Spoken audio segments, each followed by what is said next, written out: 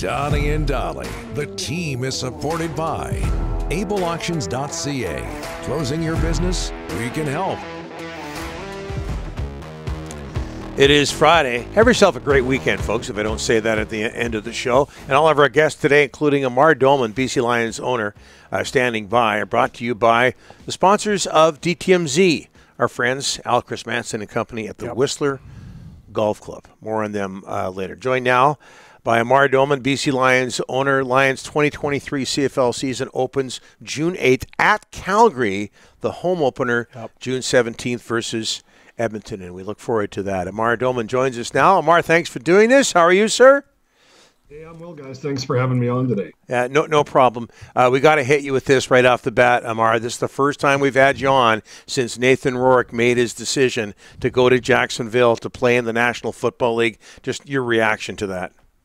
You know, you can't harm someone for following their dream, and Nathan, did a great job for us here. He's going to give his dream a shot, and we're very proud of Nathan and just wish him nothing but the best. The show must go on, though, and on to go with Big Play VA. We're excited. Is it possible to build on the success you had both on and off the field last year without Nathan around?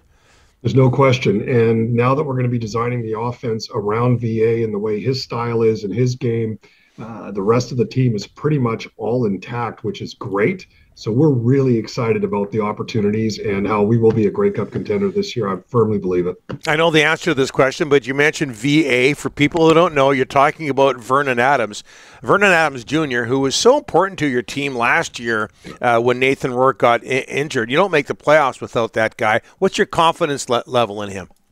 Well, first of all, I've got to give Neil and the guys credit for bringing him in. They did such a key move right at the right time when Nathan went down, and Vernon Adams comes in, 4-2 for us, basically carried us into the playoffs, right until Nathan came back at the end, and he just did the job, and he's exciting. I'm very, very, very proud to have him on our team, and he's just down the road in Tacoma, so he likes the West Coast. There's just a good vibe, and him in the locker room.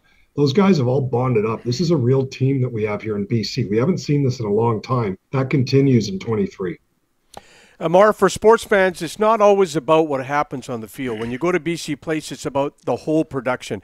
You talked today about street parties, some serious entertainment coming. Give us an update on some of the stuff you got planned around game day.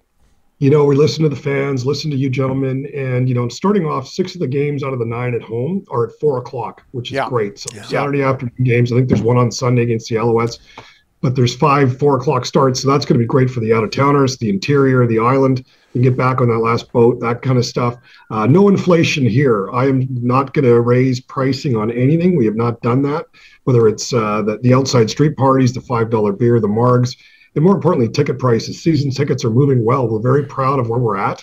The team's doing a great job, and the fans are showing up early to lock in those season's tickets. So that's going excellent. So we couldn't be happier with that. And again, we're not raising prices. We just want to keep this momentum building here in BC, and it's come a long way already. Now, when you took over, you took over a pretty bleak situation, and you've been there now a while. What have you learned? What are your goals what have you learned so far being owner of the BC Lions and turning the ship around? Well, number one, like anything, you have to invest in it, and starting the way we did and we said we were going to, which is not only investing in the entertainment, we just think that's great because, look, the football game, we can add so much sort of ancillary products around it to make it more fun and more with the times, which I believe we're doing. But second of all, going to the youth and having a lot of now the children in the Lower Mainland wearing orange and black. They've become fans. They've started. Who's this lucky whitehead guy? Like they're all talking now about the players, which was the dream when this thing got started, when we got involved, which is we have to recognize our team. The youths have to get engaged. The older guys are still around. They come back in when the team's winning. Fair weather friends like the Canucks across the street, right? That happens. They come in and out. The young guys, we're trying to develop the young girls to really just come in and have a good time. And that has started, and the gear is everywhere around town. And you've seen us push the orange and black banners. Yeah. All of that's not going to stop. We're going to continue that. And we're pretty excited about it. The sales are going great. One fan at a time, guys, and we're getting it done. Okay, home opener, I mentioned that June 17th against Edmonton. Last year's home opener, also against Edmonton, you had One Republic there, and you packed them in as a result. What are the plans entertainment-wise, other than the football, for your home opener this time around? Yeah, we're going to continue that. We're going to call it sort of, concert and kickoff. That's going to be kind of the model of how we want to do this year after year. I'll be bringing in another A-list band, so we're just finalizing details on who that's going to be. But it's going to be an event. I think we're going to have a lot more than we had in the house last year and last June. This is going to be bigger. Hopefully, we'll be 1-0 coming into that game, playing Calgary, and then we can try and keep our streak going against the Elks. So we're going to be really pumping up the dome. Again, making it an event every year for the opener, no matter how the team is or what we're doing. We're going to have a party to kick off the Lions every single year I'm involved. And something for the old guys like AC/DC. Rick would like to see. Rick would like to see Soft Cell there. Can you give us any hint as to who it would be, Amar? Def Leppard. Listen, Dolly, it's not going to be Soft Cell, but I can tell you that he's joking. Listen, if you had my seat here, how do you do this? This is a hard thing because, look, if you go country, half the people hate it. If you go hard rock, 3/4 of people, it pops. So this takes a lot of thinking. And then you got to figure out which bands are available. Yeah. And, of course, post-COVID, all these guys are busy traveling the world trying to make up for 2 years of sitting on their hands. So it's a difficult piece to put together, but I'm working my butt off with Brand Life to make sure this comes out real good. Yeah, in all seriousness, do something for the kids. You got the older audience. Do something for the kids. Okay. Also, somebody asked me to ask you this question, but playoff game last year, you provided transportation for people who aren't in Vancouver, people in the Okanagan, Fraser Valley, Vancouver Island. Same thing this time around. Maybe in the regular season, Amar. Are there any plans there? There are, and we're working together now with certain bus lines and also Helijet, perhaps Harbor Air and Pacific Coastal Air as well, to build very, very cost-effective packages. If not, we'll be subsidizing a bunch of that as well to make sure these fans can come in from all around British Columbia. So you're going to see us come out with formalized programs over the next few months as we get closer to kickoff. But absolutely, that's the plan, and that will tuck right into those 4:00 games, which are perfect. And even for people around town here, you can come in late in the day on a Saturday, watch the football game, and head her home or head her out for dinner. It's not that 10:30 thing where it's tough on young children that late. I understand that, and I think this is going to be a game changer for us to have those 4:00 starts. I think it's a brilliant move. I know you want to focus on your team, but back to Nathan Rourke for a second, Amar. How do you think he's going to do in the National Football League, and do you understand his decision to go to Jacksonville, where Trevor Lawrence is well established as the number one? Well, they're saying one play away in that league where, God, quarterbacks are going, you hate to say it, going down quick. Look, Nathan got hurt up here. I think he's going to, he'll have his opportunity. I think he likes the system, the management there.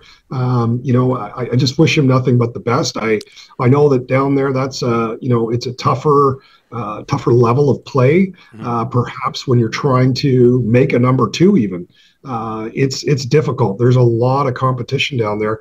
But this guy, he just seems to get better by the minute, and we wish him nothing but the best in the NFL.